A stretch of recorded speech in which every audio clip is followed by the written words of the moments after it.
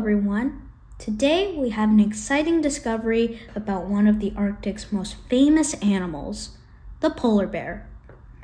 Scientists have found that polar bear fur has a special secret that could help us replace harmful chemicals used in everyday products.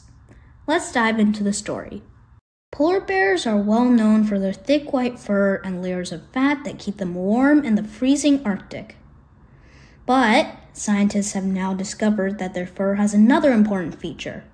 It's naturally greasy. This grease helps prevent ice from sticking to their fur, even at the coldest temperatures. And here's where it gets even more interesting. This special grease might help scientists find safer alternatives to a group of man-made chemicals called PFAS. PFAS, or per- and polyfluoroalkyl substances, are used to make products water-resistant, heat-proof, and non-stick, like in raincoats, cookware, and even ski equipment.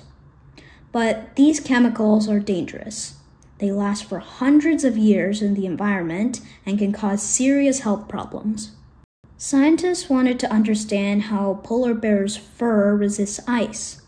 So, they tested washed and unwashed samples of polar bear fur, as well as human hair.